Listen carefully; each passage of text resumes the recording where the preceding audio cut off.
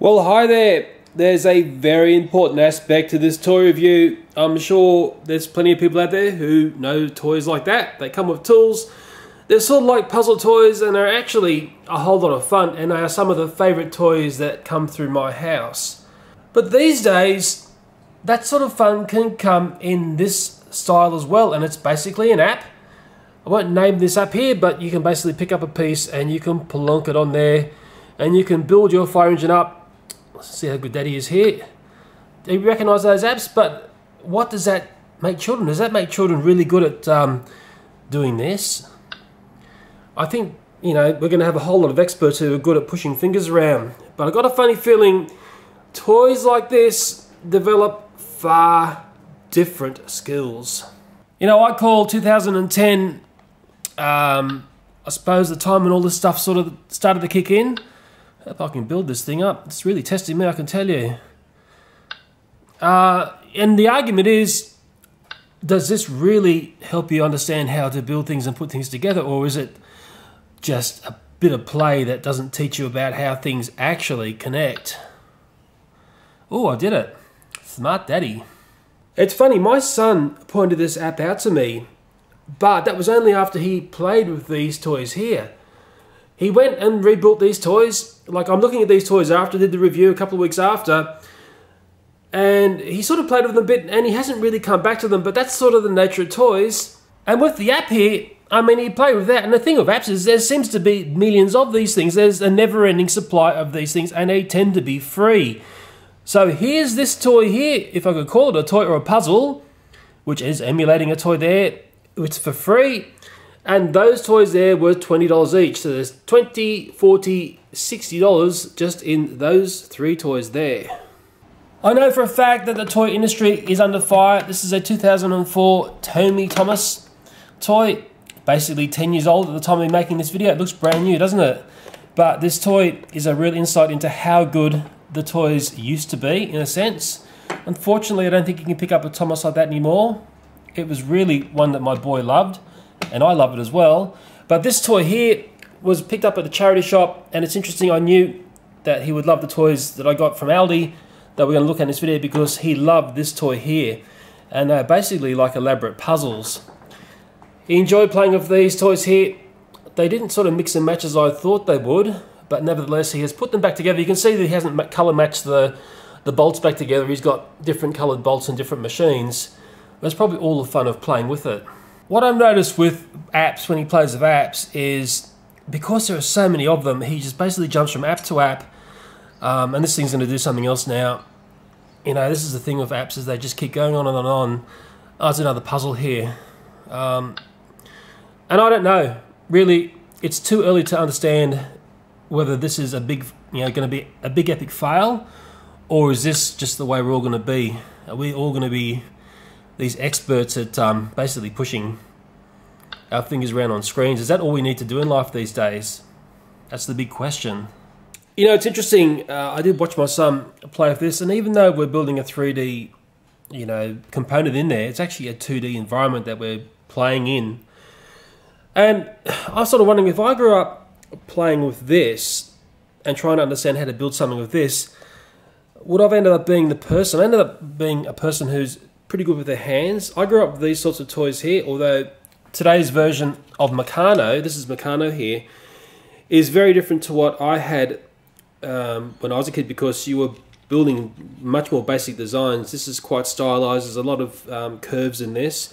But the problem solving with Meccano was trying to work out how to get to certain nuts and bolts and basically, making a nice design. And when I had it, was all basically flat pieces, flat and straight pieces. It was actually a nice flashback to have this. I found this in the shops. My son was curious about it. Of course, he was a bit young to build this, but I had a great flashback building that. I also grew up with Lego. Lego is probably the ultimate building toy in a sense. But today's Lego, like that Meccano just then, today's Lego, when you buy it, it's full of little pieces, it's pre-designed, and there's not much, how would you say, start from scratch design elements that I see children doing. But you come back to these toys here, these are vastly different to playing on that app. And I'm sure my son knows that, but he can't, say it as I'm saying it. My biggest fear is that, you know, people say, oh, but, you know, these toys are expensive. Well, they've actually got their value. That app we're just looking at is free. This toy here was played with many, many times over. You know, this is the thing about these toys. I watched my son the last couple of weeks play with those.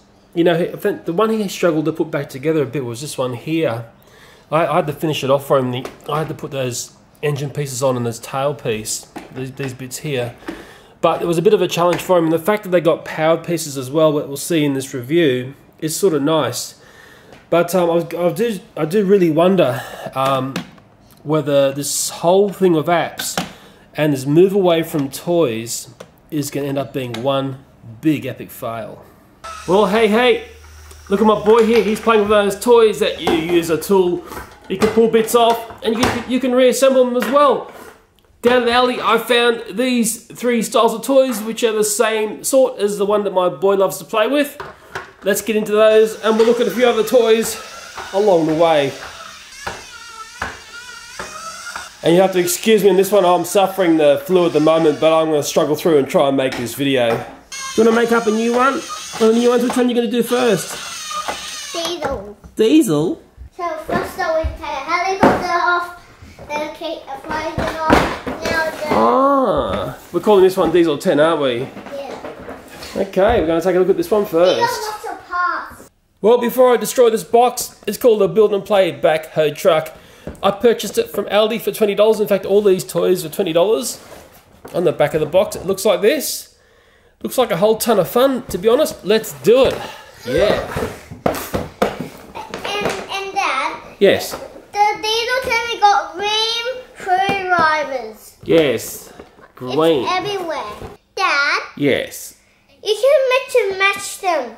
You can put those on and all these on and everywhere. Yeah, you know, you might have a point there. I've got a feeling we could take the bucket from this truck here and put the bucket onto the fire engine. That'd be sort of super cool, and maybe you can take the bucket off. Yes. To the helicopter. Now the helicopter Diesel 10. A helicopter Diesel 10. Yeah. Whoa, that sounds very cool. Oh, going in for the all-important unboxing shot here, which can be rogue at the best of times. Oh my god. What can we see? This out. Oh yeah. Looks good. Looks like there'd be a bit of extra daddy unboxing here to do. There's some bits of that really nasty wire to undo. Oh, we're going to go and try and get this part out here. Anything could happen at the moment, I can tell you. That's it, yep. Pull. All your strength. All your strength. Yes. There's the tools, and there's the little screwdriver thing. Dad? Yeah. This will do work. Look. Oh, yeah. It's already got batteries installed. Yeah.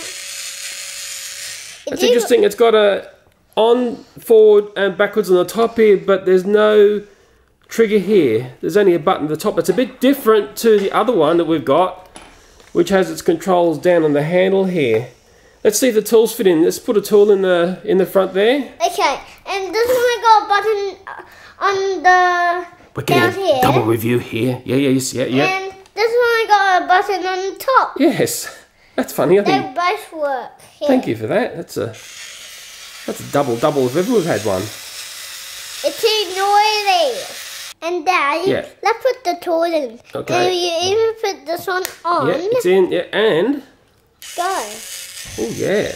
And there are some other tool attachments as well, and they look like that. Oh, and we've just come across the instructions here, and it gives a pretty good explanation of all the bits and bobs to this playset, which actually looks fairly extensive. There's a bit of daddy wire we've got to undo here at the moment. They look round. Well, my boy had the idea of deconstructing the toy to basically unbox it, but I've come in with the pliers, and I'm doing my best to free this toy up. I think this sort of wire is the worst stuff you can have in a toy packaging to try and get rid of. It's so difficult sometimes to pull toys out when they've been wired in like this. But I know why toy companies do this. They do this because toys so often get stolen, or parts get stolen from the box. But boy oh boy do they make it hard to get stuff out. Well, we've got this toy out of the box finally. And my boy is just going in for some touch-up repairs. There were some loose screws on it, and he's undoing stuff as well. Looks like that bucket's going to come off. Oh yeah, we're deconstructing already. Now I really like these toys. They are highly educational. Anything that's like this where you can pull them apart and put them back together. And I'm just hoping that we can mix and match the parts of these toys together to make some real funky looking toys. Let's take the top piece away there. Yeah. And we're still pulling bits and pieces off this. Oh yeah, he's getting right into this toy, I can tell you. Well, this toy didn't stay in one piece for too long. Well, it's looking like a toy destruction zone here at the moment, but it's also a very educational one.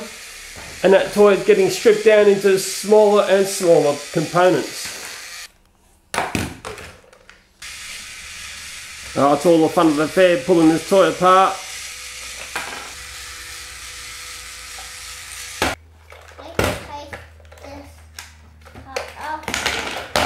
Now it's a car.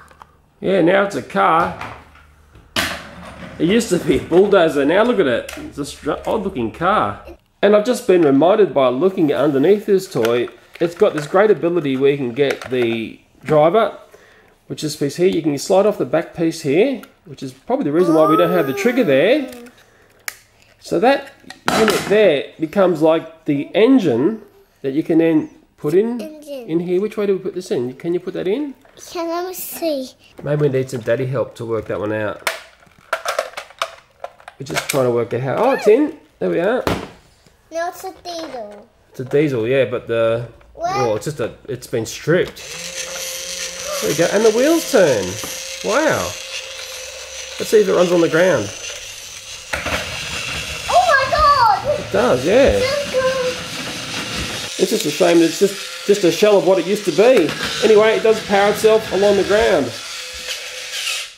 And Dad, yes. I'm going to put the parts on. Do you reckon you could reassemble that one? Yeah, but we need a fast food driver. Yeah. What? It's a bit of a puzzle, isn't it? Yeah. And you know what, that's a fairly clever toy. The fact that it uses the driver, which undoes the toy, is also something to power the toy. What's also interesting, it's also powering, there's two little, what you call it, pushers there that are driven from the motor. And if I carefully put this piece up onto here again, without screwing it on, hopefully I can do this without making a fail here, and I'll turn it on. It powers those exhaust stacks, and that's a sort of cute little feature. It's a strange looking vehicle indeed. Well, we are getting into rebuilding mode. Looks like the top's going on. I'm not sure about the tracks, but it looks like it is being rebuilt. Well, we're getting there. These are fantastic toys. I've always had a lot of faith in this style of toy. In a great way of learning how to build things and deconstruct and reconstruct things.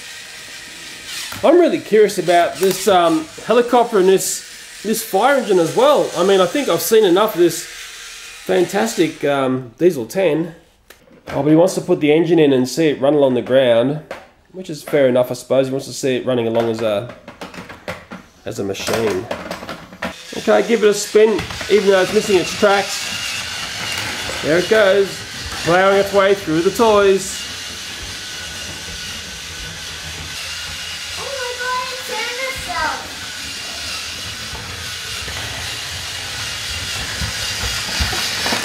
And you know what, considering I only paid $20, that's actually a very good price toy for what it is. Yeah, $20, that's $40, that's $60 all up. But I've got a funny feeling they're worth their weight in gold. And look at that, he's carrying his own nuts and bolts there. He's very versatile, isn't he?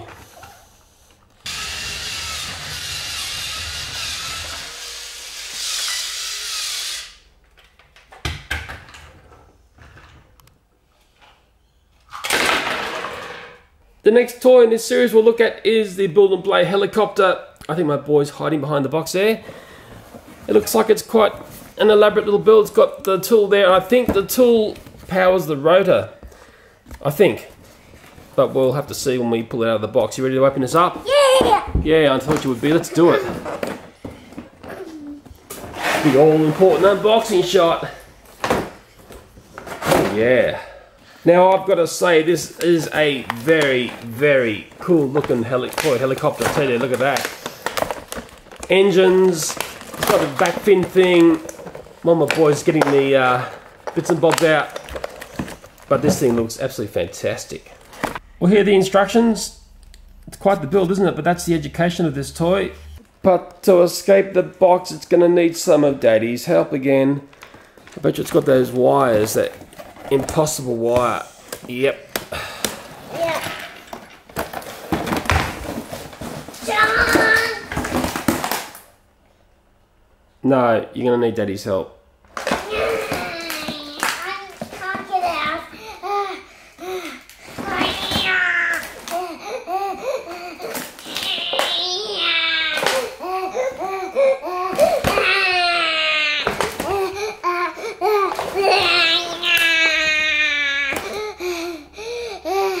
I'll do it for you, I think. Okay. Okay. Well, my boy's got to fly now. It was making some cranky sounds on the ground. Let's go for a fly. I think it goes in reverse better than it goes forward. Let's go for a fly again. And we're flying backwards now. We're flying in circles. Coming in for a landing. And now we're probably going to come in for a disassemble. And it's time for the wrecking to begin. Oh, one engine's off. Coming for another engine. Here she goes.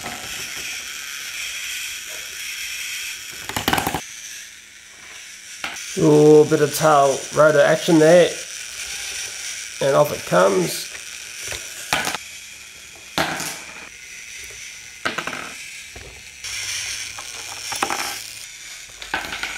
The fun never stops with these sorts of toys, I can assure you. Looks like the whole helicopter shell is going to be disassembled now. Wow. Okay, it's changing to low. And half is... It's changed, isn't it? It's a different colour. Wow. Wow, it's just it's like something from the Octonauts, that thing. Okay, we put the engine in now. That strange blue thing which was the middle of the helicopter. There we go. That's something you don't see every day, isn't it? There you go. It can still fly even though it's missing its body, its tail rotor, its main rotor, its engines. It's still a flying machine. Well, we better get on to our last machine here.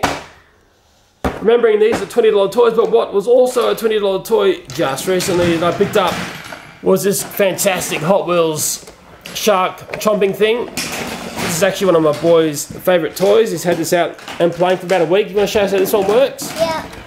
Give it a whirl. Oh yeah, it just attacks anything, this thing. It's great. You want to talk about Toy Mojo, that toy there is fantastic. It's got lights, it's got sounds, it's got moving bits and bobs. Wow! This extreme action Hot Wheels vehicle is very impressive. This is the sort of toy which just assaults you in the toy aisles when you see it. My son saw this and he was basically screaming for it. Dad, look! Yeah. Oh, there's another one, yeah. I know. And actually, while you got the box there, it says it's from toystate.com, so I don't know whether this is like a new toy company or what. But I don't know, this toy seems to have all the right things going for it. If I push a certain button here, it'll do this action. Whoa. That means run out fire. Guess I was trying to eat something. And if I push another button on the top here, it'll do this. Whoa, watch out, watch out. It's coming after you. Whoa. Where's it going next? Up this main button on the top. Gets the wheels going action. Gets that chomping action going as well. It's one of the better toys that I've seen in the toy stores. I'll tell you, I'm very impressed with this one. Very impressed indeed. And if you're really keen, you can give your favourite toy a spin. Everything is awesome! Oh, he's full! Oops, looks like we're going to try and save Emmett here. He's been eaten by the shark, as sharks do. Now you've got to admit that's a pretty cool Hot Wheels, isn't it? Let's give one more spin and let it go. Okay, let's get into the fire engine. Oh yeah! Okay, this is the third of these toys, the Build and Play. It's a fire engine, it's motorised, blah blah, $20 Aldi. Haven't seen these toys anywhere else but Aldi. I wonder if you can tell me if you've seen them in other places. But this looks like it will be as spectacular as the previous two toys. Let's do it. Different style of unboxing here. I like that method, I like it a lot. Well, it's still in the box, you haven't got it out yet. Yeah, but... And now we're going for the more conventional approach of actually opening the box and unboxing it. Oh, we're getting the tool set out. And what's a bit weird, just to be different, on this toy here, we've got these screws to undo. To release it from the box, I have to go and get a screwdriver. Hey, Dad. Yes? I got a screwdriver here. I don't think that one's going to help. We need a little tiny one for these little tiny screws. You're going to have a go, are you? Well, good luck. I don't think it's going to help. Okay. Or you're going to keep trying, aren't you? Anyway, let's come in and get one of these most famous sorts of shots. Well, here's the instructions to the fire engine. It gets pulled down to its minor components like the other toys. And in this toy here, like all the others, you can put that piece in there underneath and we can power it along. And there it goes. It's so slow. Yeah, it is a bit slow, this one. Well, we've just swapped out motors there, hopefully one with fresher batteries. Oh, that sounds better than that. Well, sort of. Yeah, it's going to be better now. And also notice the light features move up and down on this as it goes along. Now what we're going to try and do is make like a diesel 10 fire truck. Try and get the bucket from that one there and fit it onto this fire truck. It's precise work, I can tell you. But we've hit a stumbling block in our engineering madness here. What we're finding is that each of these toys are actually engineered different in the way they come together. So I can't get this arm at all to fit into the spot where this piece is on the fire engine. That's like the ladder area. The hub area, or the main pivot point, is engineered totally differently on each toy. And so are the accessories. There's the bucket, which would be on that piece there, and then the extension of this one was this piece here. It just doesn't want to go together. I can't get like that to marry onto that. Okay, let's rip it apart. And or vice versa. So yeah, let's just rip it apart. That's a very good thing to do, I think. And as I follow this complete trail of toy destruction, the fire engine will soon be down to its minor components, and it's very sad that we can't mix and match these toys as I would have liked to, but hey, you can't have everything in a toy, can you? Okay. I've got to say, my boy's having a lot of fun with these toys.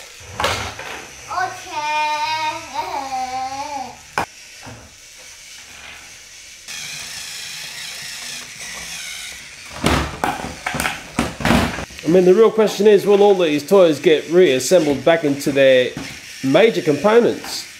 Is that the last one on the fire engine to come off? Yeah.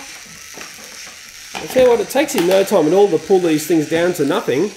It built. Yeah. Already built. Built? No, that's unbuilt. That's disassembled. Built. You like it like that, don't you?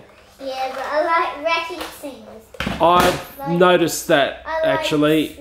You and wrecking things seem to be partners in crime. Well, who knows? These toys may or may not go back together. One thing I do notice is that all the screws are the same across these toys, but I don't think I can get any clever mix and matching going on. What was interesting was that the yellow screws came out of the fire truck, is that right? Yeah. The green screws came out of the what we call the diesel 10. Yeah. and the red screws came out of the helicopter. So maybe that's a sort of colour coding. Even though all the screws are the same, there seem to be different coloured screws on different models. That's how we go to build up this. And we need a big hole. No, well, you know what? It's your job to now build these toys back together and show us how clever you are. And we need a massive contraction. Can you build this up, please? Yeah, but we need a massive contraction to build all of these. Do you want to have a go at building these up? No. I have enough of this. Thanks for watching and bye for now. Well, there you go. Thanks for watching and... Bye for now.